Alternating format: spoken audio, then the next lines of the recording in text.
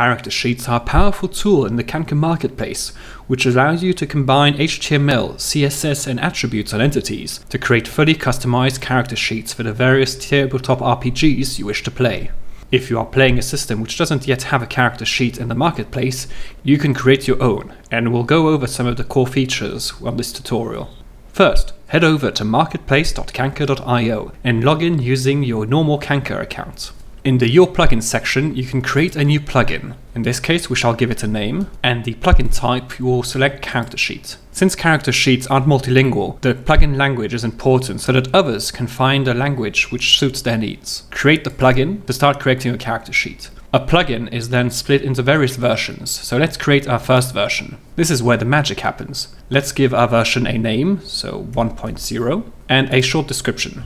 The HTML content field will define how your plugin renders. So let's create a short example here. I've created this short HTML, which will simply display the name of the entity and then some attributes, and then the HP attribute, level attribute, and if the focus point attribute is not empty, meaning more than 0, it will show that information too. You can see I've prefixed all my classes with jtest. This is a good practice to avoid overlapping classes between your character sheet and the Kanka CSS. On the supported syntax and help link below the field, you can get information on which syntax is available and how to use some special features like loops and conditions. Next up is the CSS. Let's quickly write some CSS. With my ugly CSS now created, let's add some attributes.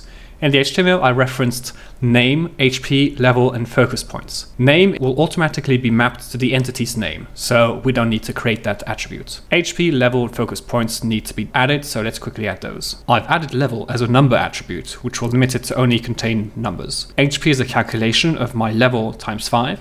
And focus points is a random field, which when it's applied to a character, select a value between 0 and 10. Let's create this version.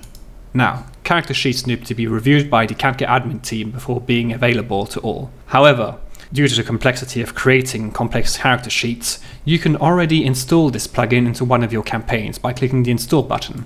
In this case, I'll install it in my Thalia campaign, and it's now being installed. Now I can go back to my campaign and apply this character sheet to one of my characters. On my test character here, I'm on the attributes subpage. I will click on apply an attribute template, and this list now has this test character sheet by J, which is the name of the character sheet from the marketplace. With the character sheet applied, it is now rendering on my entity. Since this character sheet is a draft, only I, as the plugin creator, can actually see it. I can now go back to the marketplace and edit it without having to reapply it or update it while it's in draft status to directly see updates in the interface. I've simply added "Have a nice day" at the end of the hello.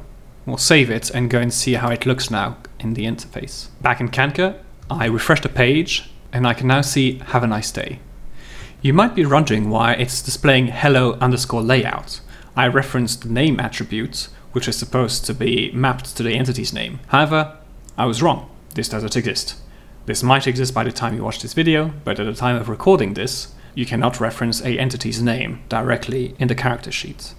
Once you are happy with the way your character sheet renders, you can submit it for review. The Kanka team usually takes a couple of hours to a couple of days to review a character sheet, and you will automatically get an email if we approve it or reject it. If you have more questions about character sheets, hop into our Discord and someone from the team or the community will quickly respond to you.